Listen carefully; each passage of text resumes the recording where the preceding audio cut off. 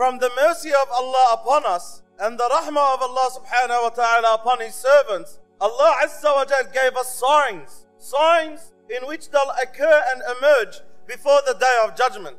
And Hudayfa ibn Yamani says, while we are sitting down in one of the gatherings of the Prophet Muhammad sallallahu alayhi wa sallam, the Prophet alayhi salatu wasalam, he asks us, what are you discussing?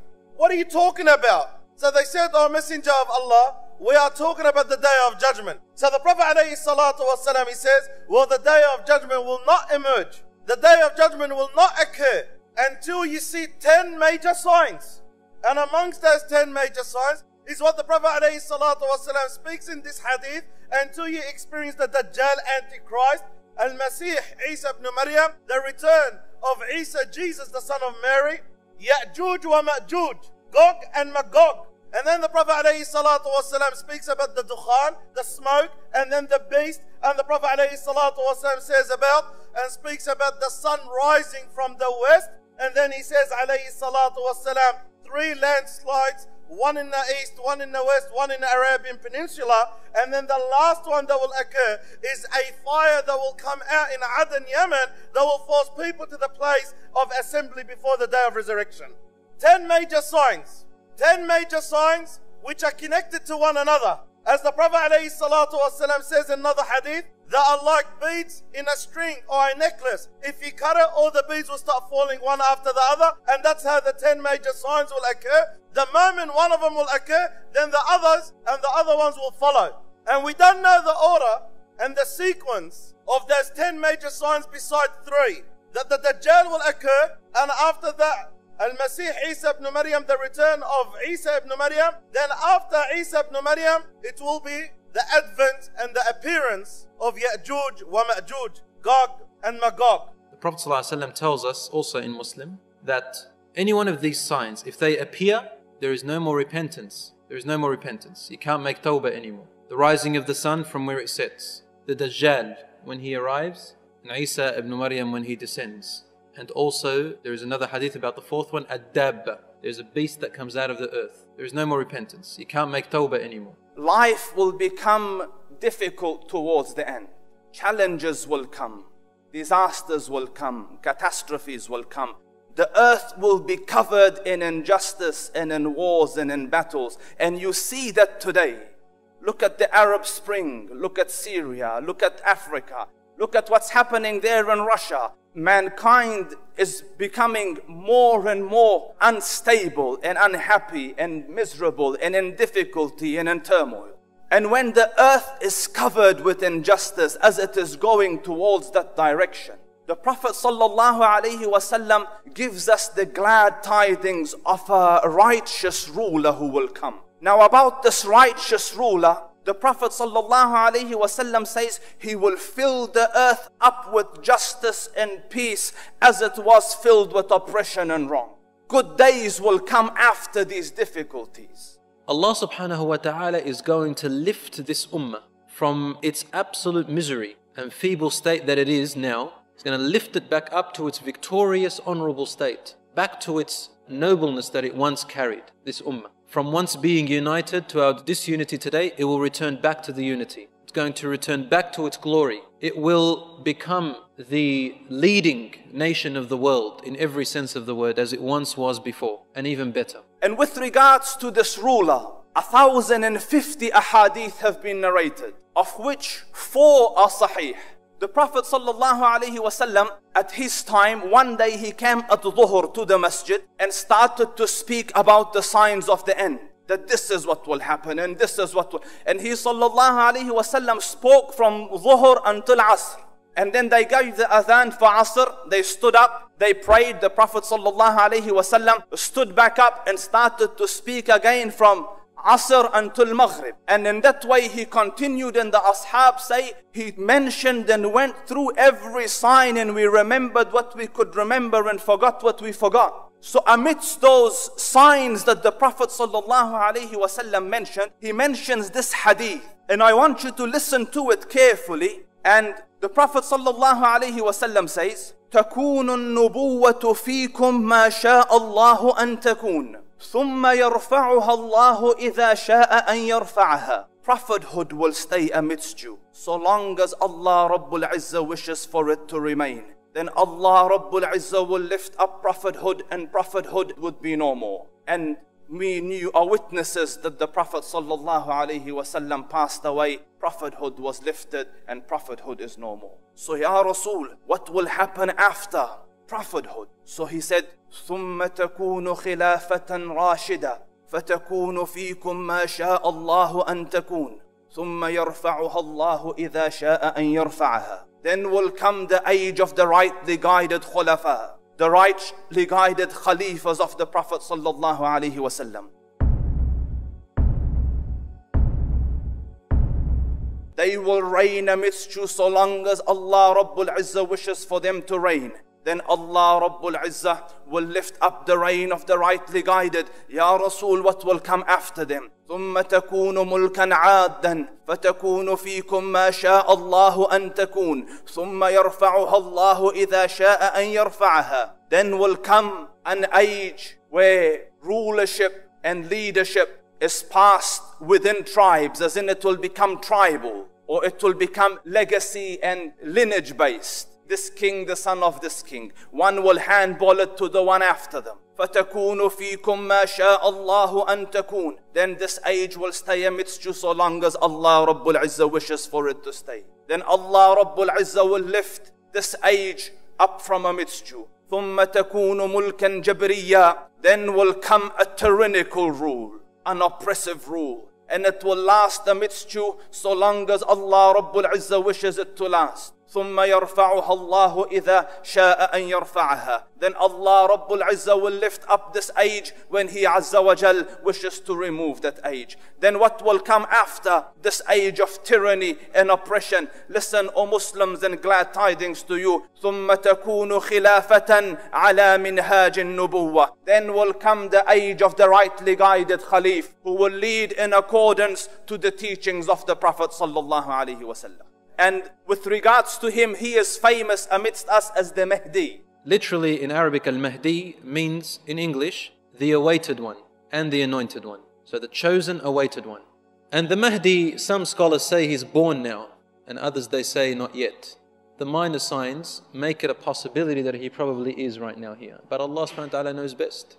The Rasul says, Al-Mahdi min itrati min waladi Fatima. The Mahdi is from my lineage, as in from my progeny, from the children of Fatima. And then he sallallahu alayhi wasallam says, his name will be my name.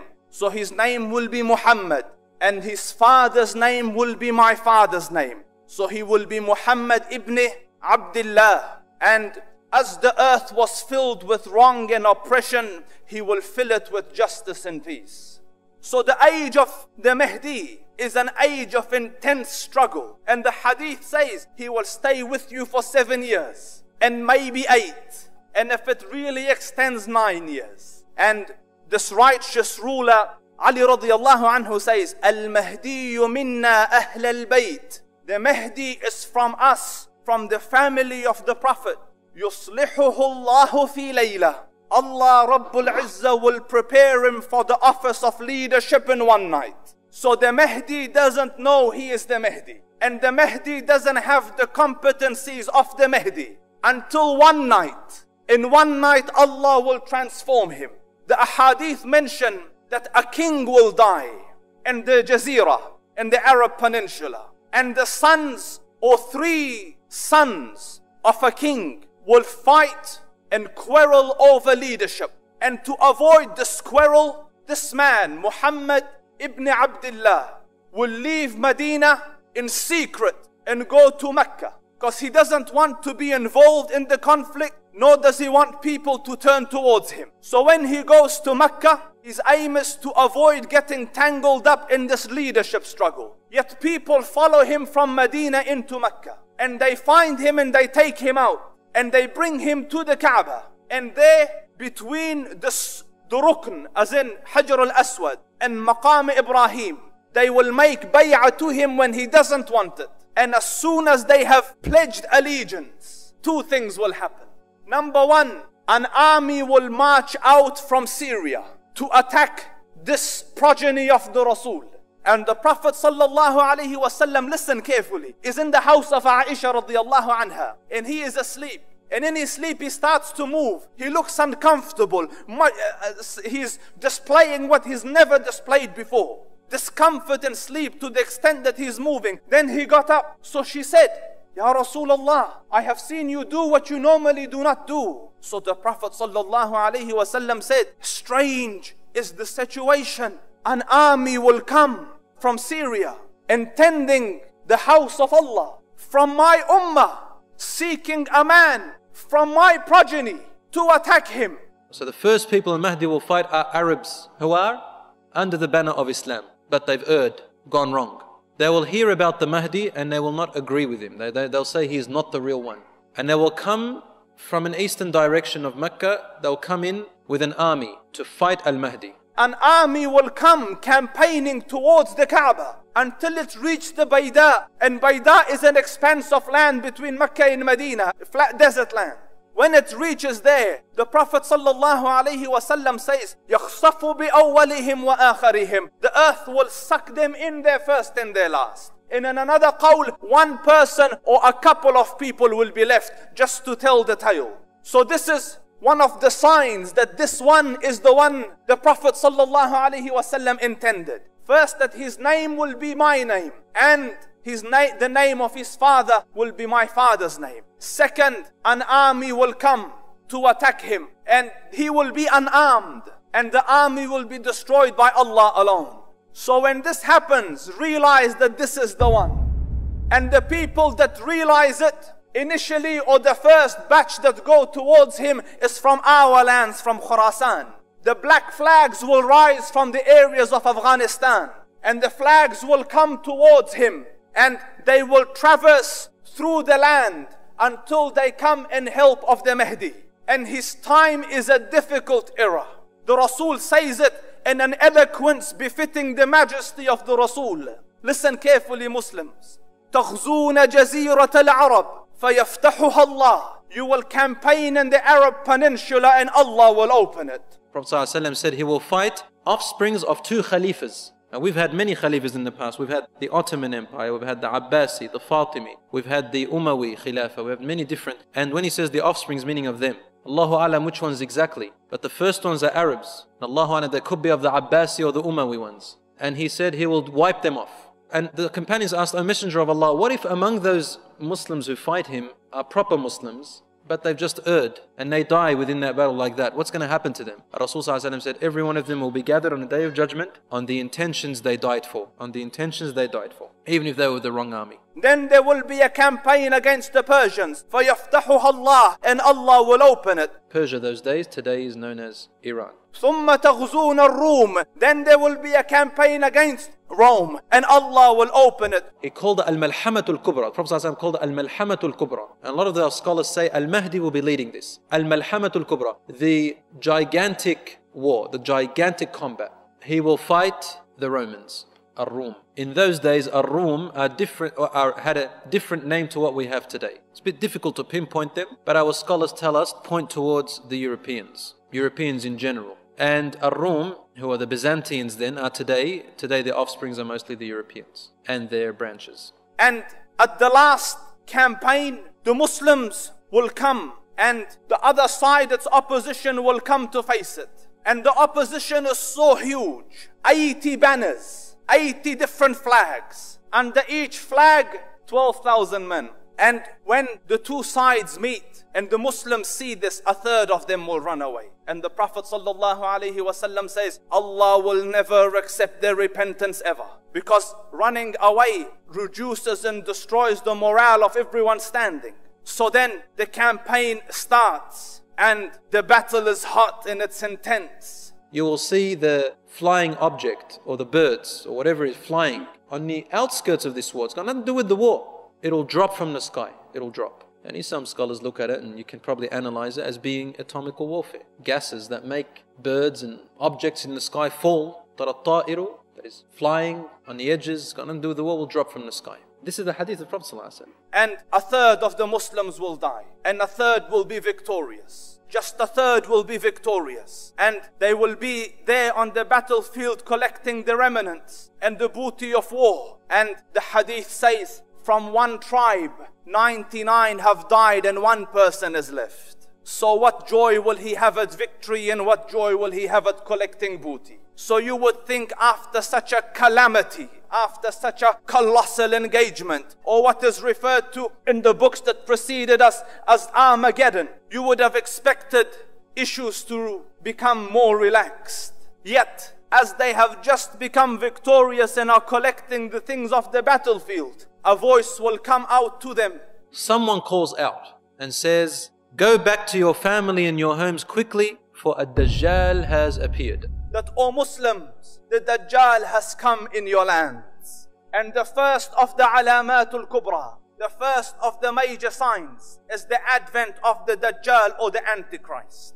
A Dajjal means the liar, the impersonator, one who lies about his impersonation, lies about who he represents. So he comes and says that he is Prophet Isa alayhi salam when he first comes out.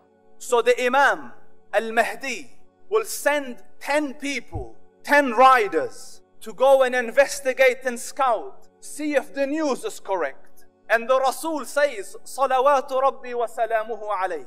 I know their names, and I know the names of their fathers, and I know the color of their horses. They will be the best riders of the day. So they will go and see, the calamity has come. The Dajjal has come. Who is this Dajjal? The first of the big signs of Qiyamah. And understand, when the signs, the major signs are unleashed, they will follow each other like beads on a necklace. قال صلى الله عليه وسلم الآيات أي علامات خرزات منظومات في سلك فإن يقطع السلك يطبع بعضها بعضا. The major signs are like beads on a necklace. When the necklace is cut, one will come after the other. So the Dajjal comes. Let's describe him.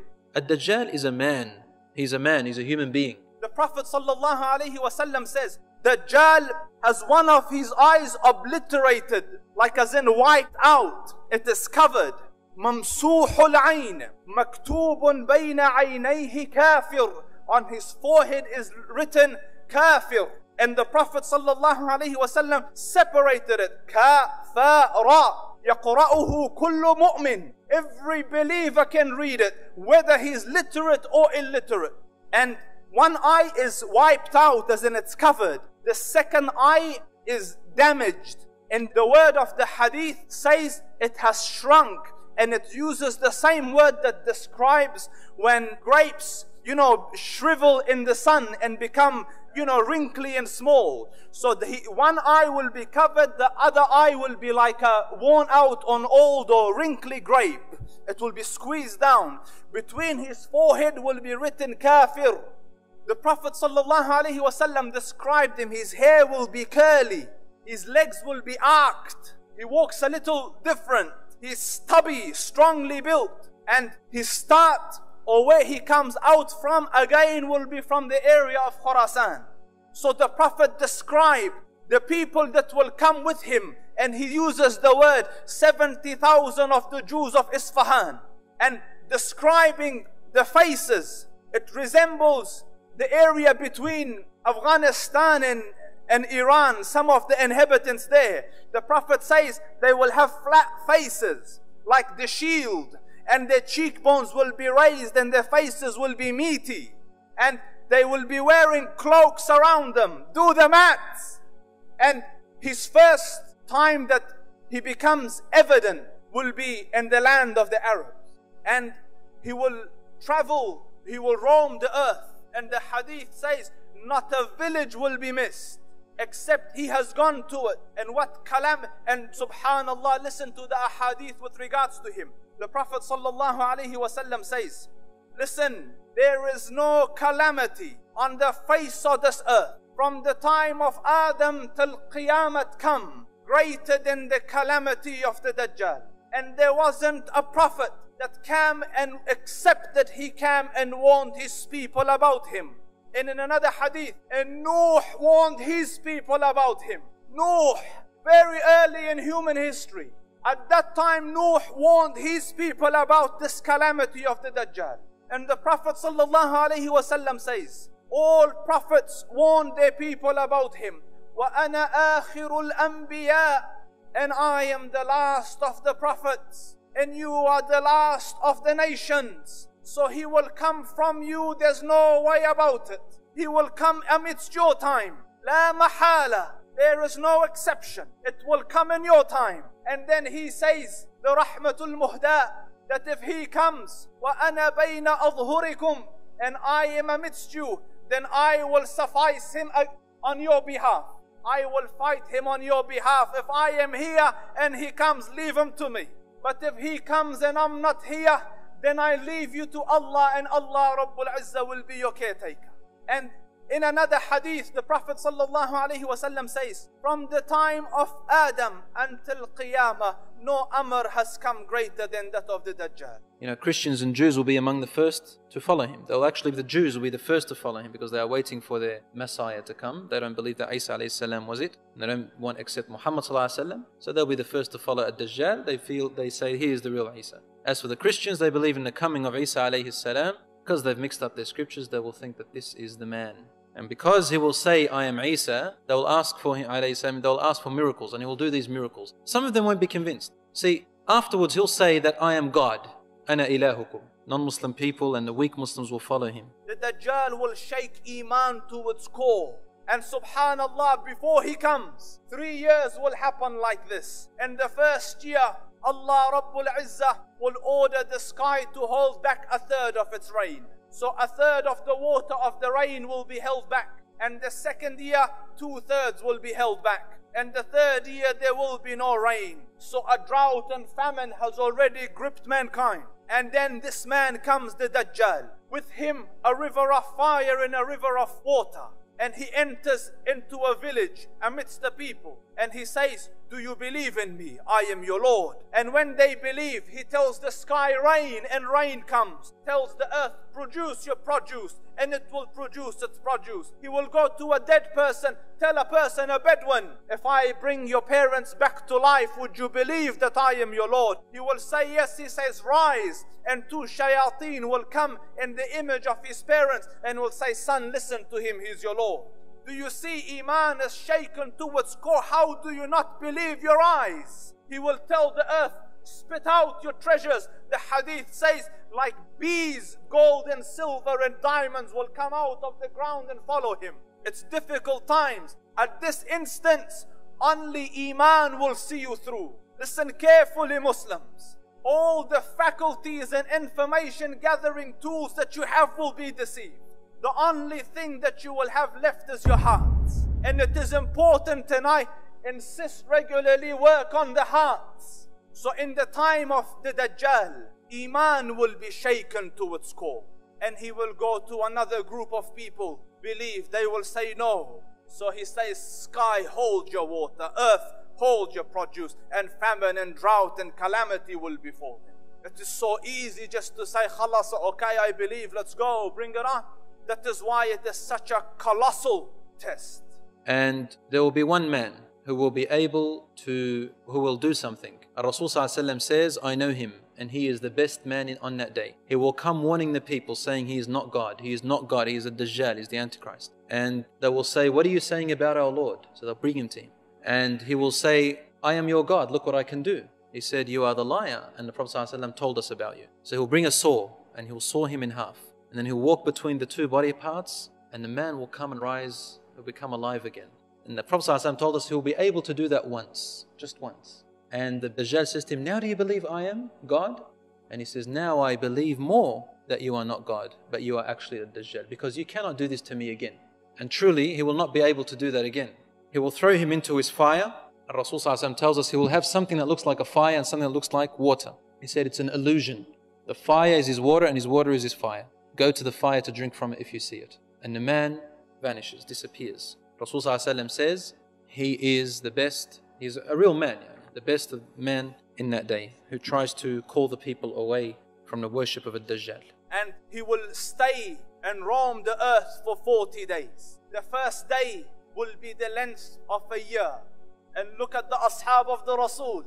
when he said to them, a day like a year, their concern was, it wasn't what time will I wake up and sleep? Do I sleep for 6 months, O Prophet? They said, what about Salah, Ya Prophet? How do we pray? Do we pray 5 times in the whole year? So the Prophet ﷺ says, "Uqdiru lahu qadra." Allocate times for it. Replicate the days. So the first day will be like a year. The second day like a month. The third day like a week. Fourth and onwards will be like ordinary days. He will traverse every city and every village except for 2 places. Makkah and Medina. Allah Rabbul Izzah has protected those with angels. He will come towards Medina behind Uhud, and he will climb the hilltop with his people, and he will say, do you see that white palace of Ahmad? And subhanallah, you look at the pictures of the masjid of the Prophet sallallahu alaihi wasallam, from that far and that distance it looks like a white palace. That is the palace of Ahmad. And he gets down to come towards it, and the angel shoos him away, and he turns his face towards Bilad al-Sham. And understand, this is the time of the Mahdi. The Imam is here and the Dajjal has come. And I want to mention a story, and I'll stick to the English for time reasons. This is the story of Tamim ad-Dari, and I will give a general of whom instead of going into it in details.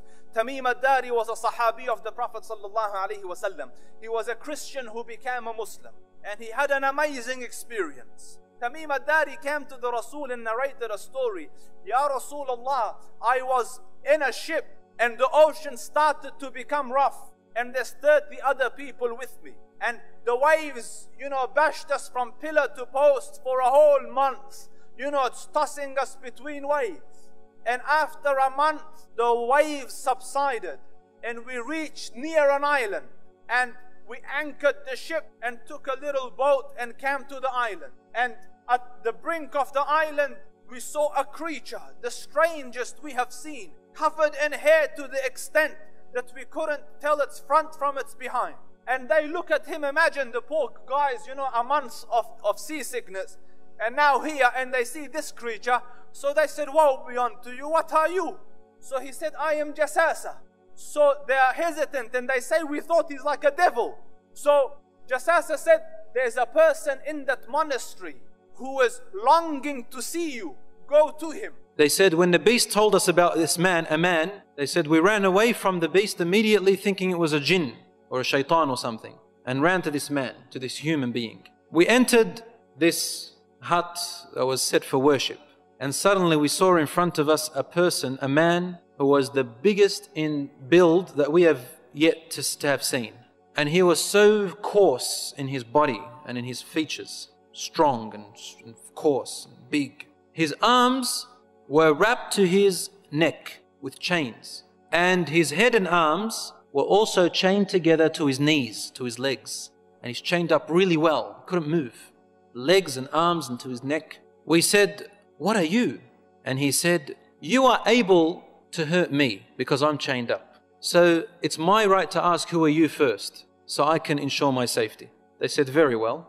We are people from the Arabs. We set sail in our ship, and a storm hit us until we became lost and landed on this island. We came to this island and we found this beast that came to us that had so much hair on it. We asked it, who are you? And it said to us, I am the spire or the passer of news. And it led us to you. They said, we got afraid of this man and we didn't feel safe around him. However, the man said to us, tell me about the palm trees of Baysan.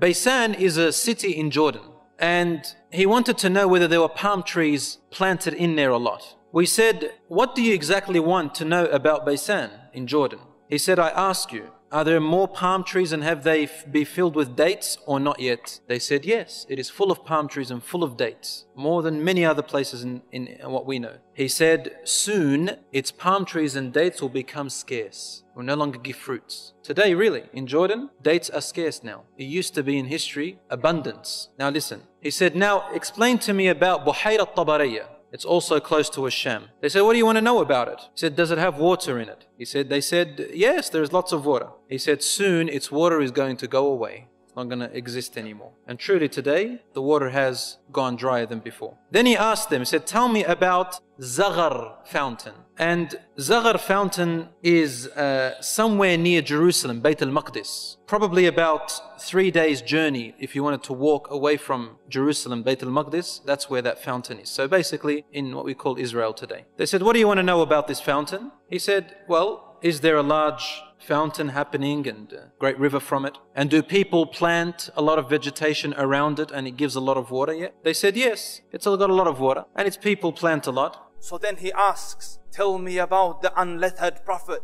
An-Nabiyul Ummi. Tell me about Muhammad. Has he come and what is his situation? Yes, he has come. They said he has come out in Mecca and now he lives in Yathrib, in Medina. He asked them, have his people fought him? They said, yes. He said, what did he do? They said, he was driven out by his own people. But he went to another Arab, who are the Yathrib people and those who embraced Islam with him, and they obeyed him. This man said to them, really? Has that really happened? They said, yes. He said, أَمَا إِنَّ ذَاكَ خَيْرٌ لَهُمْ أَن يُطِيعُوهُ. He said, behold, it is better for those people who obey him to keep on obeying him. He's actually supporting the Prophet ﷺ. وَإِنِّي مُخْبِرُكُمْ عَنِّي. Now I'm going to tell you about myself. As with regards to me, I am the Dajjal. Soon I will be given permission to come out of here. I will be released. And I will traverse the earth from its corner to its corner, not leaving a city or a village behind. And I will roam it for 40 days, a day like a year, and so on and so forth.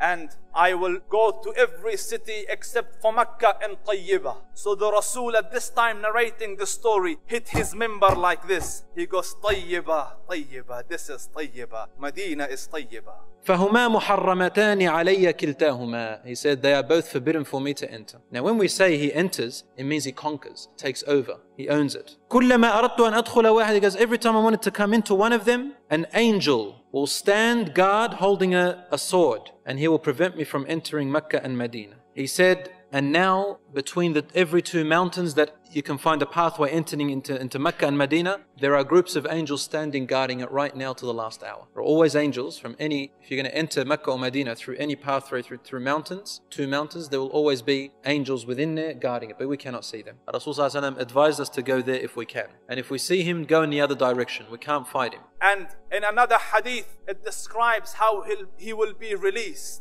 Subhanallah, Ibn Umar annoyed a person who they used to consider at the time of the Ashab as he might be the Dajjal. So he says, he came and told the story to Hafsa. Hafsa is his sister and the wife of the Rasul. He says, I got him so angry that I saw him fuming like his body is about to explode. Like, you know, when you go red and you feel like you're expanding. So Hafsa said, woe be unto you, Ya Ibn Umar. Don't you know that the Prophet said he will be released due to a moment of anger? As in the Dajjal will become angry somehow and he will rip the chains off, Wallahu A'lam, and then he will be released. So then he will roam the world until he comes, and the Muslims are under the leadership of Imam al-Mahdi, and understand they don't have the capacity to overcome this challenge. So Muslims are constantly on the back foot until they are locked up and surrounded. In one narration says Bayt al-Maqdis, in one qawl at the base of Jabal al-Tur,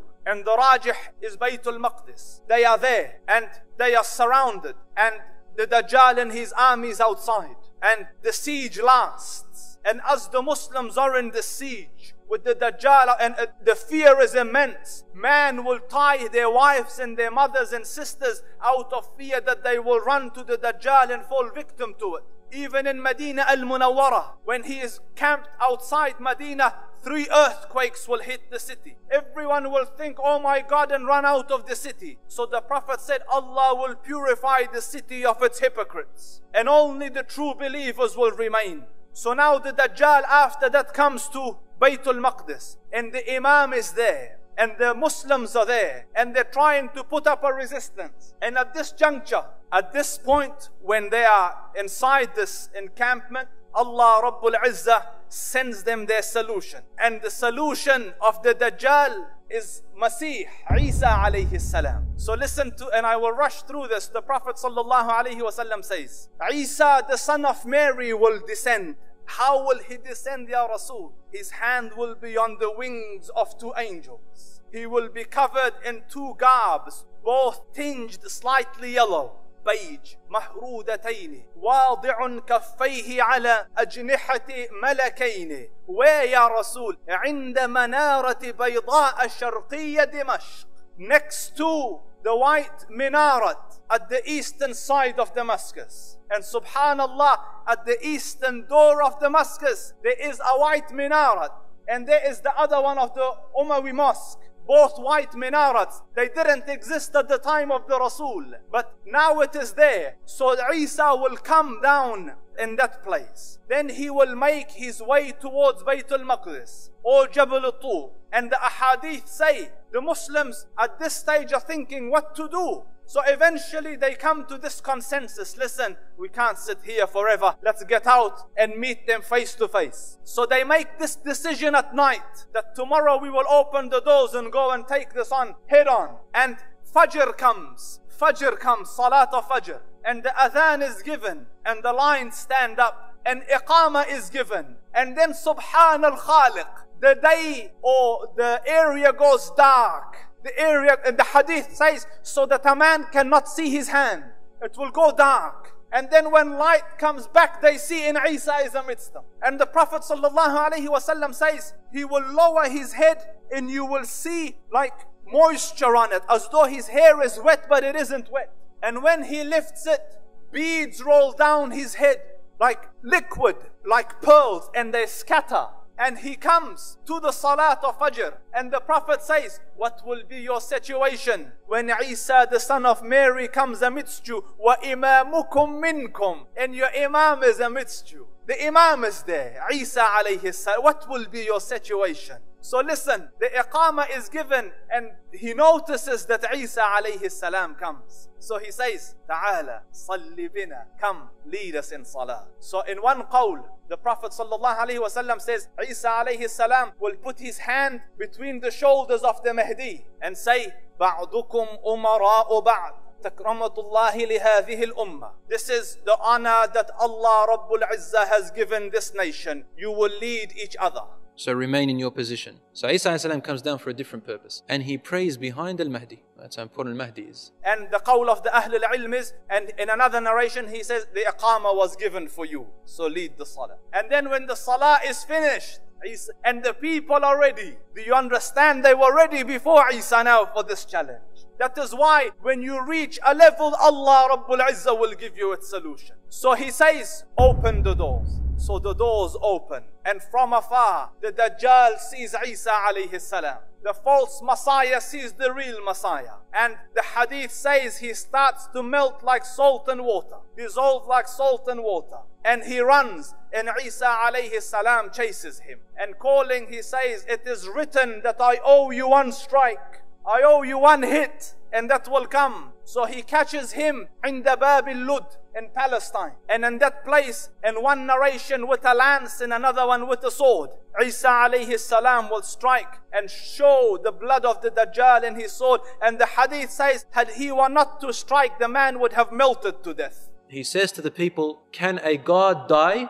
Here he is, I've killed him. Because if he melted and vanished, they'll think, oh, God went away. So he kills him to tell them that this is not God. And the Dajjal and the battle with the Dajjal will be finished. And the Muslims have gone through a colossal test. And Isa alayhi salam will come to them and rub their faces out of mercy and kindness and give them the bushara. This is your place in Jannah. This is your place in Jannah. And as this calamity of the Dajjal has just finished, Allah Rabbul Izzah will inspire Isa alayhi salam that, O Isa, another of my creatures is about to come out. And no power on the face of this earth will withstand them and outstand them. And Ya'juj or Ma'juj, those two tribes or nations, are also being mentioned in the Bible and the Old Testament. So we share the same knowledge, maybe in some differences and understanding of it with the Jews and the Christians. Gog and Magog. Strange wordings. They're actually two words. Ya'juj is one and Ma'juj is another. And when you say it in Arabic, for an Arab who listens to that word, Ya'juj and Ma'juj, it's a very harsh and coarse word. It comes from the root word of ujaj, to be dry and to be harsh. And it also comes from the meaning al-ajj, meaning when the enemy comes really fast, close to you really fast, attacks you really quickly. So these Ya'juj and Ma'juj, they are dry and harsh in nature. And when they come out, they're going to come out so quickly and so fast that you will not be able to stand in front of them. You have to run away from them. That's what the scholars tell us about these meanings. And Gog and Magog are two nations from the progeny and the offsprings of Adam. So they are human beings. They're not these big beasts and monsters as we grew up thinking. They are these two gigantic people with one eye and so on. And they are so big in their multitude. They are so humongous in their numbers that the Prophet ﷺ says in one hadith that once one of them dies, leaves behind 1,000 of his offspring. So you could imagine the number of these people. Another hadith, the Prophet ﷺ, he says that Ya'juj and Ma'juj are 400,000 nations. So there are two nations divided into 400,000 nations. And he says ﷺ, each time one of them dies, leaves behind an offspring of over 1,000 men carrying the sword. That's how dangerous they are. That's how corrupt they are. And that's how fearful they are. And Allah subhanahu wa ta'ala makes mention of them in the Quran al-Kareem. Allah subhanahu wa ta'ala refers to that in Surah Al-Kahf, the story of Dhul Qarnayn, in which Allah subhanahu wa ta'ala tells us the story of Ya'juj and Ma'juj. وَيَسْأَلُونَكَ عَنْ ذِي الْقَرْنَيْنِ. Oh Muhammad, they ask you about Dhul Qarnayn. And Dhul Qarnayn means the one with the two horns. He was called that name because he used to wear a hat that had two horns coming out of it. Then Allah Azza wa Jal continues and he says, قُلْ سَأَتْلُ عَلَيْكُم مِّنْهُ ذِكْرًا. Well, I shall tell you more about Dhul Qarnayn and the story of Dhul Qarnayn. Dhul Qarnayn was a righteous, just ruler. He is not a prophet, nor that he is a messenger. He is a righteous ruler, a righteous, just leader. Dhul Qarnayn was an extremely powerful king, and he was a worshipper of Allah, a righteous, just Muslim king, among the best that ever existed on earth. He was a Muslim before the time of the Prophet Muhammad sallallahu alayhi wasallam, as all prophets and messengers came with one religion, one call, and that's the submission to Allah subhanahu wa ta'ala and the commands of Allah. Dhul Qarnayn was a Muslim, a righteous, just ruler. That Allah subhanahu wa ta'ala gave him strong establishment and power and strength on the surface of this earth, in which Allah Azza wa Jalla says, "Inna makkanna lahu fil ard." We had established him, firmly established him upon this earth, firmly established him and strongly established him on the surface of this earth. وَآتَيْنَاهُ مِنْ كُلِّ شَيْءٍ سَبَبًا. So not only we strengthened him and not only we established him, but then Allah Azza wa Jalla says, and we gave him a way and means of everything. So Allah Azza wa Jal established him strongly on the surface of this earth, and Allah gave him power. Allah gave him authority. Allah subhanahu wa ta'ala gave him strength. فَأَتْبَعَ سَبَبًا. Allah Azza wa Jal says, and he followed away. He continued obeying Allah Azza wa Jal and establishing the commands of Allah on the surface of this earth. Then Allah tells us about his journey on the surface of this earth. حتى إذا بلغ مغرب الشمس وجدها تغرب في عين حمئة ووجد عندها قوما.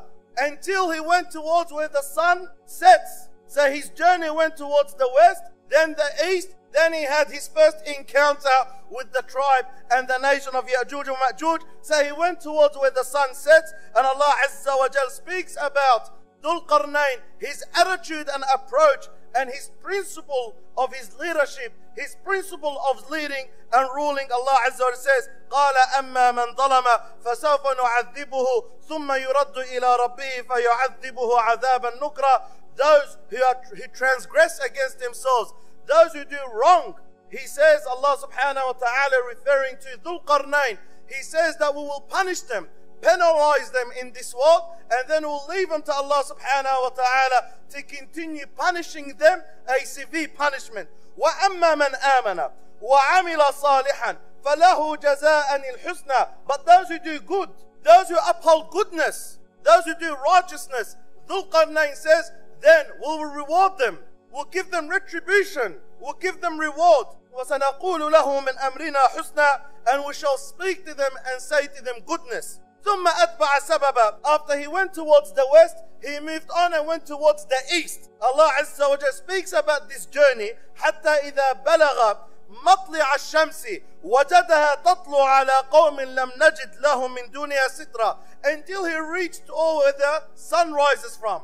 He reached all the way to the east where the sun rises from. He had an encounter. He encountered and met people that they had no cover from the sun.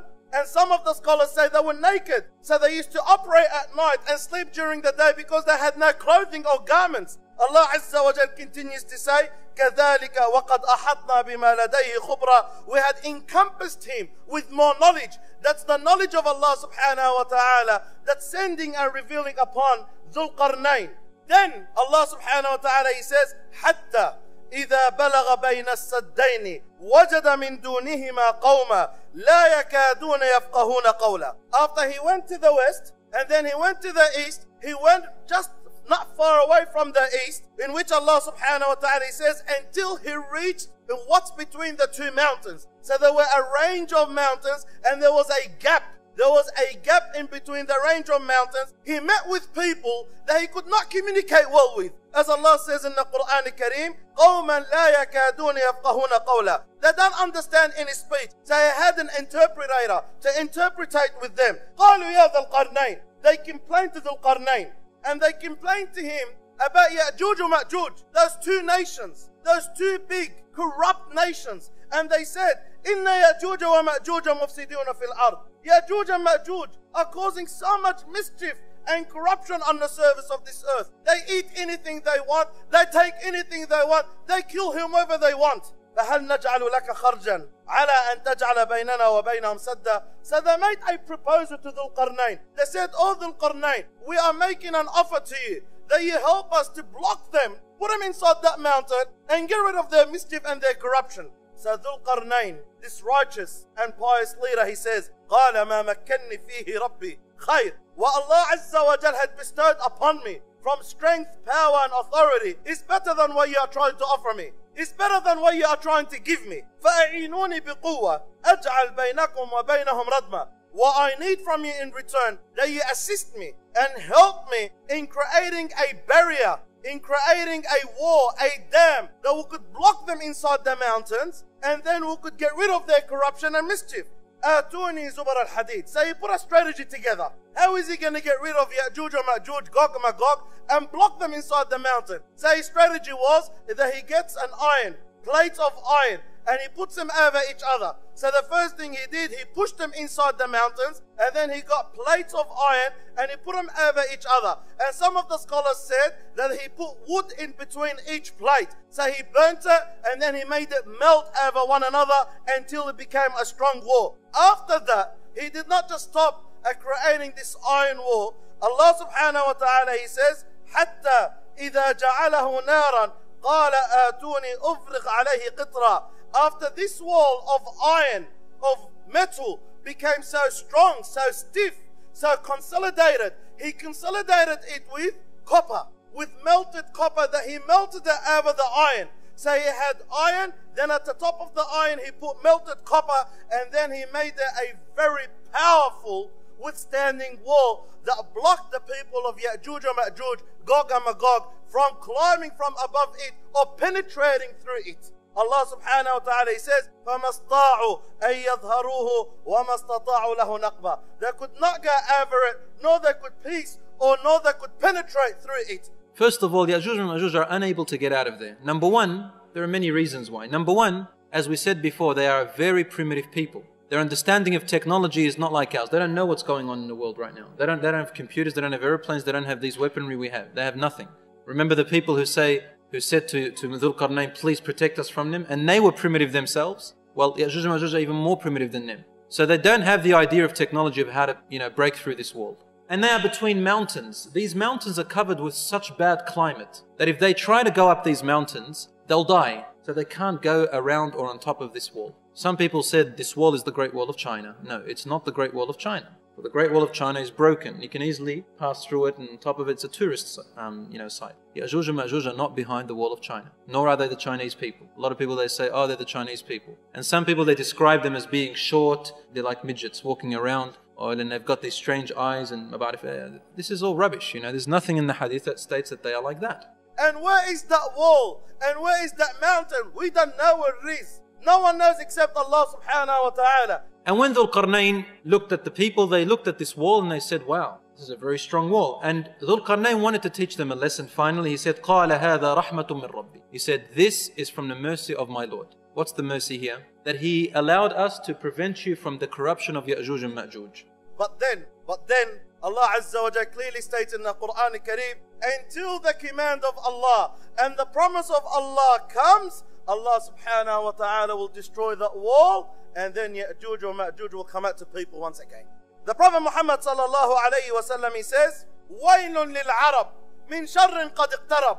Woe unto the Arabs, the day of judgment is coming near, and there is a hole that's been created in the wall and the dam of Ya'juj or Ma'juj, and it's only a matter of time where Ya'juj or Ma'juj will penetrate through that dam and wall, and they come out to people. Then Zainab radiallahu anha said, Ya Rasulullah, أَفَنَهْلِكُ وَفِينَ الصَّالِحُونَ. He said, will we be destroyed and among us there are still righteous people? Yani, when he said Ya'juj and Ma'juj, it's basically saying that the end of the world has come very near. Allah is going to destroy the world. So Zainab radiallahu anha says, Ya Rasulullah, are we going to be destroyed so soon and still among us there are righteous people? There's you, there's the Sahabas, there's all these righteous people whom Allah praised in the Quran. قَالَ نَعَمْ. He said, actually yes, you can be destroyed while righteous people are among you. He said, إِذَا كَثُرَ الْخَبَثِ. He said, yes, the righteous people will be destroyed among the non-righteous people if, on one condition, when indecency and immorality spreads too much.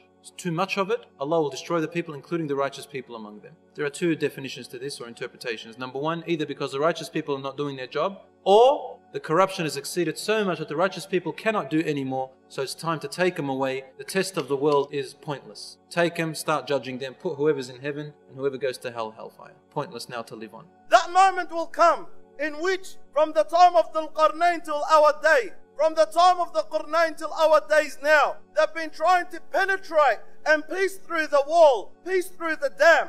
And every single day they try and dig through the dam, dig through the wall, until they start seeing the ray and the sunbeam coming through these small holes they've been digging through. And then they'll say to themselves, let's go and rest. Let's go and rest and come back the following day and start digging through that wall. So they'll go and rest. Then Allah subhanahu wa ta'ala will make the wall go back as strong as it used to be before they start digging into it.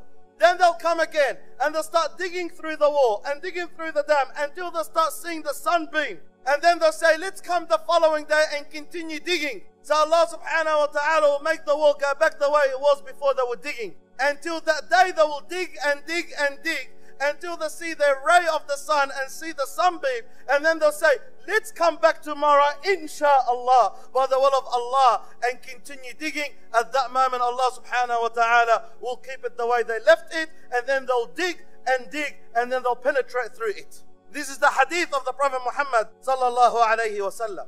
Allah subhanahu wa ta'ala also says, حَتَّى إِذَا فُتِحَتْ يَأْجُوجُ وَمَأْجُوجُ وَهُمْ مِنْ كُلِّ حَدَبٍ يَنْسِلُونَ. Until that moment comes, which is that moment before the day of judgment. Allah refers to and He says, فُتِحَتْ يَأْجُوجُ وَمَأْجُوجُ. And the dam in which Ya'juj وَمَأْجُوج, Gog and Magog, are blocked in, it will be penetrated, it will collapse, and then Ya'juj وَمَأْجُوج مِنْ كُلِّ حَدَبٍ يَنْسِلُونَ. They'll swarm out on earth. They'll come out from every corner. The Prophet ﷺ, he says that when Ya'juj or Ma'juj come out, they'll take over the entire earth. They'll dominate the entire earth. And when they come out, they just destroy. They destroy, rob, rape, kill, murder, all of these things. They'll come out after Isa alayhi salam, Jesus, the son of Maryam, the son of Mary, after he kills and destroys Antichrist. That moment Allah will inform Isa and the believers and the Muslims surrounding him that I had sent out a nation in which Allah is referring to Ya'juj or Ma'juj.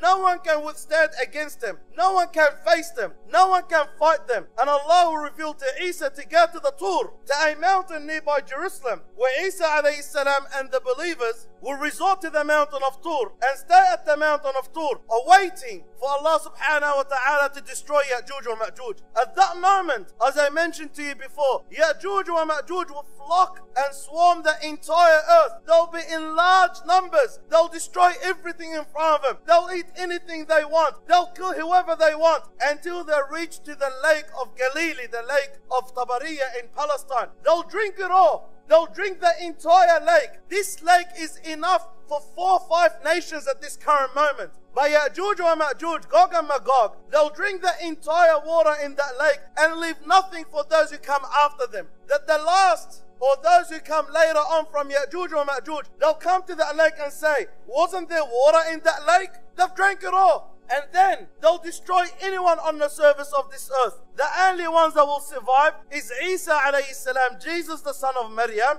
Mary, and his followers, in which they'll resort and in which they will hide on the top of the mountain of Tur. So Ya'juj and Ma'juj, there's another hadith that says when they come out, they will fight the people of anyone in front of them, they'll kill them. So there will be non-Muslims that they'll be hiding. They won't kill everyone. Ya'juj wa Ma'juj will start having this pride. We've dominated what's on earth. We've taken control of what's on earth. Now, let's dominate what's in the heavens. So they'll start shooting with their arrows up in the air. Allah subhanahu wa ta'ala will make their arrows come back stained with blood. So when they see the blood on their arrows, they see stains of blood on their arrows, they'll say, we had dominated what's on earth and we've taken control of what's in the heavens. Allahu Akbar. Isa alayhi salam, along with the believers on the mountain of Tur, hiding there and resorting there, trying to protect themselves from the evilness and the corruption of Ya'juj or Ma'juj. They'll be listening to the sounds and the noises of Ya'juj or Ma'juj. They're so corrupt, they're so loud,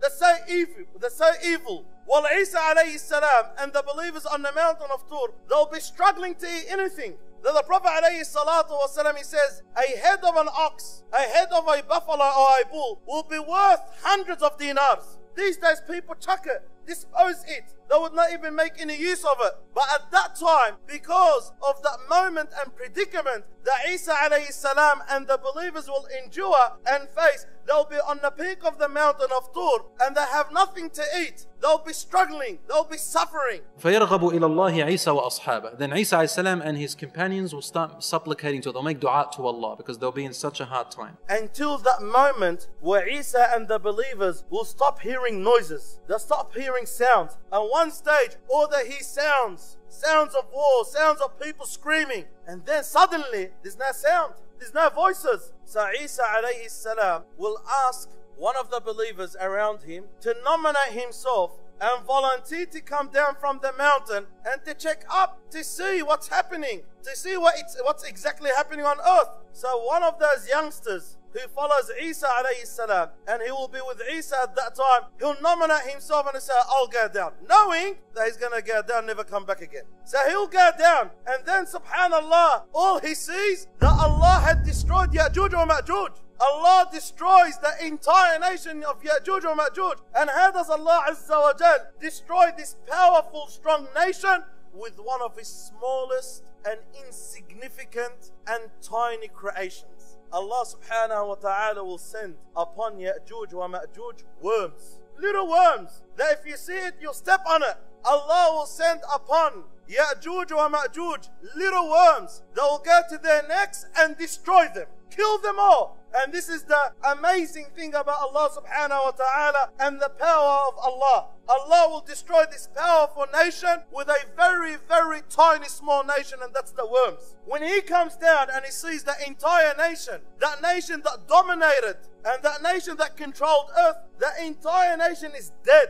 All he sees is the corpses. All he sees is the corpses of Ya'juj or Ma'juj on the ground. So he goes back to the mountain, calling upon the believers and Isa, Allahu Akbar. Allah had destroyed Ya'juj or Ma'juj. So Isa alayhi salam and the believers will come down from the mountain to experience and witness the entire nation of Ya'juj or Ma'juj have been destroyed. And all they could see is the deceased and dead corpses of Ya'juj or Ma'juj on the surface of this earth. Then the Prophet alayhi salatu wasalam, he says, there will be not even one handspan empty without being contaminated by the corpses and the dirt of Ya'juj wa Ma'juj and their bodies. So at that moment Isa looks, Allahu Akbar, Allah destroyed Ya'juj wa Ma'juj, but whereabouts are we going to live? Where are we going to live on? The entire world is filled up with their corpses and their contamination. So Isa alayhi salam will raise his hands to Allah and say, Ya Rab, Ya Allah, we thank you for destroying Ya'juj wa Ma'juj. But oh Allah, we ask you that you get rid of their contamination. We ask you that you get rid of their dead bodies. So at that moment, Allah subhanahu wa ta'ala, as the Prophet alayhi salatu wasalam describes to us, Allah will send birds, their necks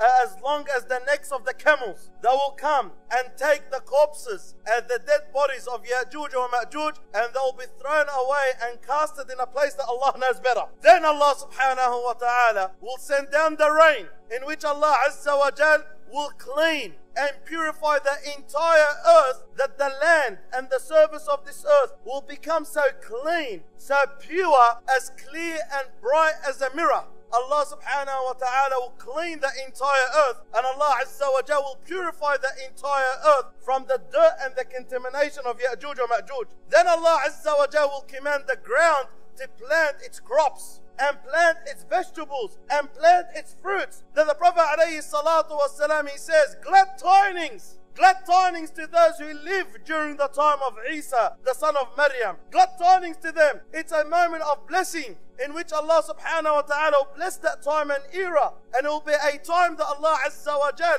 will bless the land and it will bless the plants. And that time that the Prophet Muhammad sallallahu alayhi wa sallam, he says that one pomegranate will be enough for over 12 people. That one fruit will be enough for a clan of people. He says alayhi salatu wasalam, a dairy cow will be enough to feed a tribe.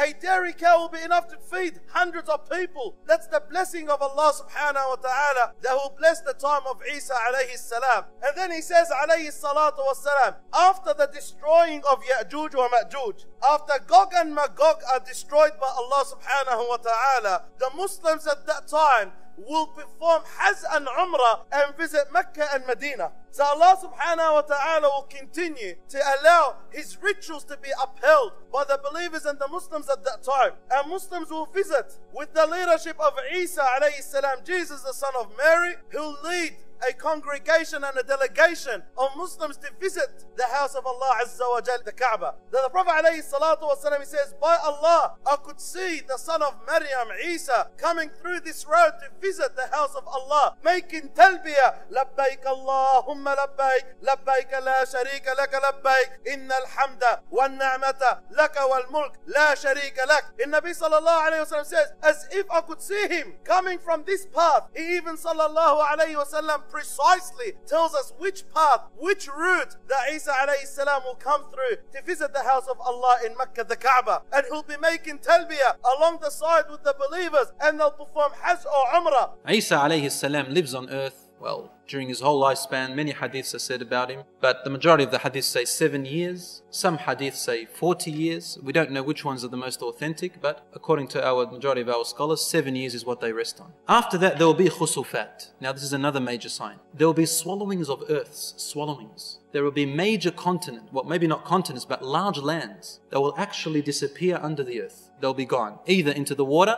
or they'll be destroyed head over heels. There'll only be dirt left. And the Prophet ﷺ tells us in the hadiths, سَيَكُونُ بَعْدِي خَسْفٌ بِالْمَشْرِقِ. After me, after the Prophet ﷺ's death, there will be a swallowing of earth in somewhere in the eastern region, eastern to Medina. وَخَسْفٌ بِالْمَغْرِبِ. And in the west of Medina, somewhere there. وَخَسْفٌ فِي جَزِيرَةِ الْعَرَبِ. And there will be also a swallowing of the earth in the lands of the Arab Peninsula. So Allahu A'lam, what will happen in that time. And there will be righteous people who also go in these landslides, if you like. There'll be righteous people, but that's because, listen to what the Prophet ﷺ said. He said, إِذَا أَكْثَرَ أَهْلُهَا الْخَبَثِ. One companion said, Ya Rasulullah, the earth will swallow the people even if among them there are righteous people? He said, yes, if its people start to do too much immorality and indecency and all of those things. And we have that today. You can see it a lot in the eastern regions, you can see it a lot in the west. You know, homosexuality and prostitution and all those other khabath. People no longer believe in God and so on and so forth. Then there will be smoke. Smoke will come and it will fill the whole sky.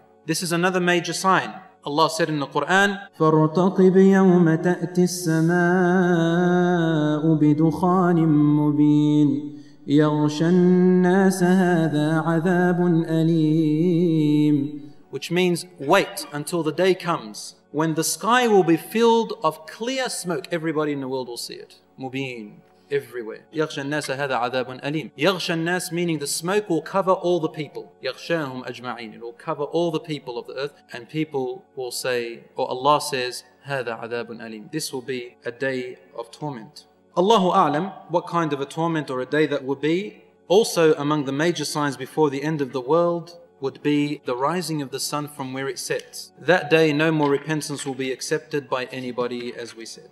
And finally there will be something called ad-dabba, the beast. It will come out of the earth. Allah knows what it looks like. تُكَلِّمُ النَّاسِ. It will speak to the people that you have disobeyed your Lord. And then Allah subhanahu wa ta'ala will command, Allah Azza wa Jal will command a nice breeze wind that will go under the arms of the believers, that will take their souls. It will take their souls so softly and smoothly, where the believers will all die and the surface of this earth will be left for the disbelievers, for the corrupt people upon them. As the Prophet Muhammad sallallahu alayhi wa sallam says, the day of judgment will emerge. The only thing after that left is an-nafkhu fi s-sur, the blowing into the trumpet. Ya'juj and Ma'juj, my brothers and my sisters, it's not a fairy tale story to be told for us to entertain ourselves with. It's a reality, and everything in relation to the day of judgment and the major signs of the day of judgment, whether to be Antichrist or the return of Isa alayhi salam, or the beast, or the sun rising from the west, or the rest of the signs of the day of judgment, they're not something for us just to listen to and say to ourselves, wow, that was a very nice story, I really enjoyed it. What have you prepared for that moment? Why have you prepared for that moment? Because let me be clear about it, that if you want to prepare yourself during that moment that Allah subhanahu wa ta'ala will allow the major signs to take place, I'm sorry to say to you, but it's too late. It's way too late. You can't study on the gates or the doors or the entrance of the exam and say, now I'm going to study my chemistry or study my English or study my maths. You need to be well prepared, well versed before you enter the exam and before the exam arrives. What will really help you at that time is your iman. And your iman is not something that you could gain or collect or purchase within one day and night. It's something that you need to prepare yourself from now. And at the same time, on another token, speaking about the day of judgment, some of us sometimes fall into the trap of the shaitan, in which we become so despondent. We become so despondent, this hopelessness that we start having, that Allah Azza wa Jal will not change this world until Allah subhanahu wa ta'ala sends Al-Mahdi, or until Allah Azza wa Jal sends Isa alayhi salam. Sometimes we become so despondent, sometimes we become so despaired, that we say to ourselves, there is no hope in this ummah, there is no hope in this world until Isa alayhi salam comes, or until the Mahdi comes. You are wrong.